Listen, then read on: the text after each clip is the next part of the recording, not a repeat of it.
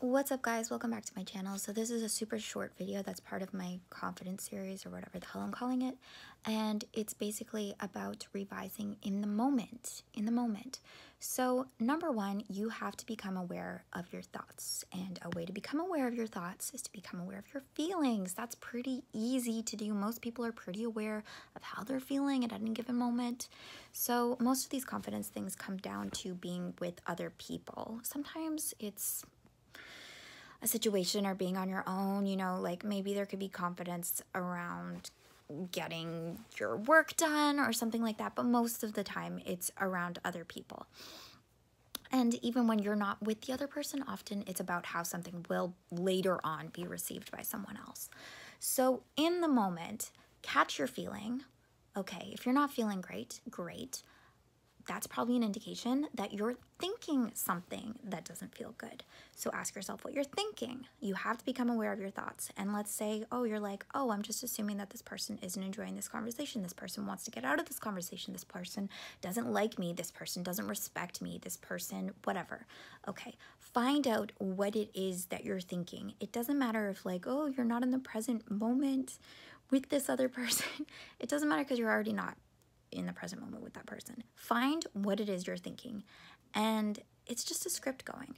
So write another script right there on the spot. So if you catch yourself thinking this person doesn't like talking to me, rewrite it right there on the spot in the middle of the conversation. Yes, you can have lots of different thoughts. You can be doing this in conversation with someone. Trust me, we can do way more in split seconds. Multitasking is possible. Okay, don't let people tell you that you can't multitask. Anyway, so in the conversation, oh no, we're gonna edit this. We're changing the code, we're changing the gear, we're changing it. Nope. This person loves talking to us. Continue the conversation now with that premise, and keep thinking that. And this might take a little bit of practice at first. It might feel a little bit unnatural. Don't worry. It'll become more automatic after a certain amount of time. Don't worry too that you're I'm not in the, really don't worry that you're not in the present with the person. We're never how do I say this? We're never just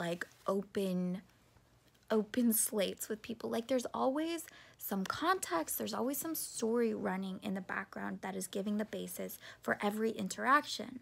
So we're changing the foundation of the interaction. That's what we're doing. So we are in the present with that person. We're just in the present with a different story going on. All right, so please try this out and let me know how it goes. And I really hope this helps you all. All right, I'll see you guys in the next video. Bye.